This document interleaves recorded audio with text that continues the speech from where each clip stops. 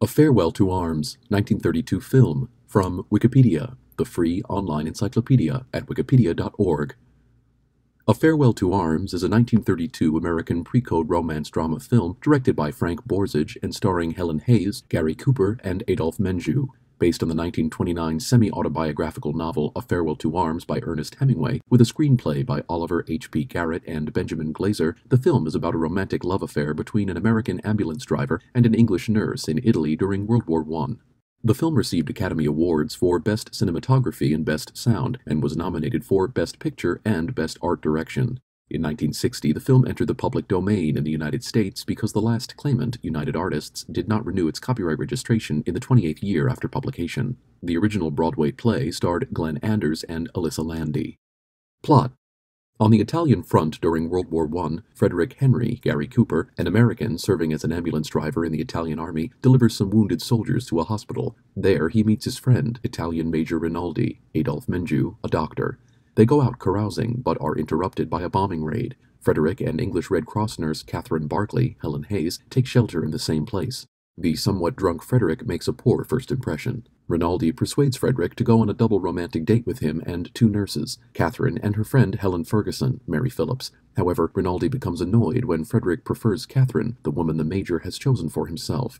Away by themselves, Frederick learns that she was engaged to a soldier who was killed in battle.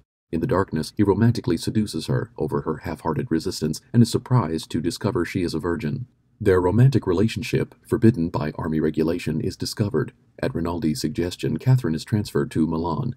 When Frederick is wounded by artillery, he finds himself in the hospital where Catherine now works. They continue their affair until he is sent back to the war.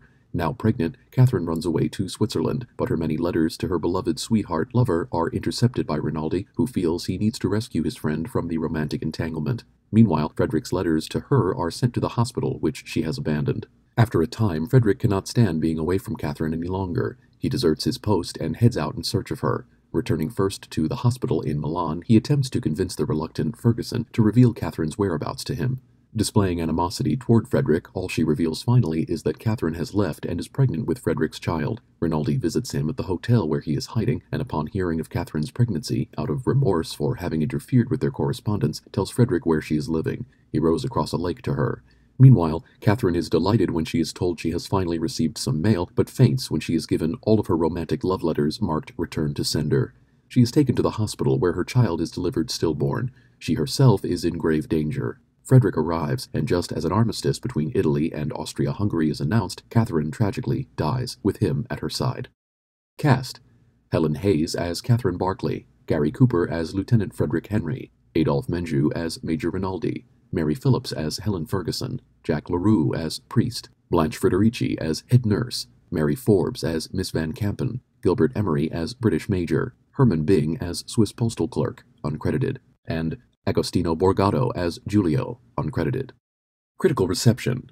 In his review in the New York Times, Mordaunt Hall wrote, quote, "There is too much sentiment and not enough strength in the pictorial conception of Ernest Hemingway's novel. The film account skips too quickly from one episode to another, and the hardships and other experiences of Lieutenant Henry are passed over too abruptly, being suggested rather than told. Gary Cooper gives an earnest and splendid portrayal, and Helen Hayes is admirable as Catherine. Another clever characterization is contributed to Adolphe Menjou. It is unfortunate that these three players, serving the picture so well, do not have the opportunity to figure in more really dramatic interludes." End quote.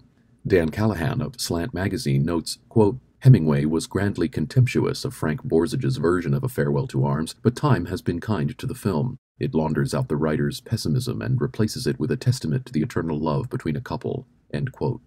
Time Out London calls it, quote, "not only the best film version of a Hemingway novel, but also one of the most thrilling visions of the power of sexual love that even Borzage ever made. No other director created images like these using light and movement like brush strokes, integrating naturalism and a daring expressionism in the same shot. This is romantic melodrama raised to its highest degree." End quote.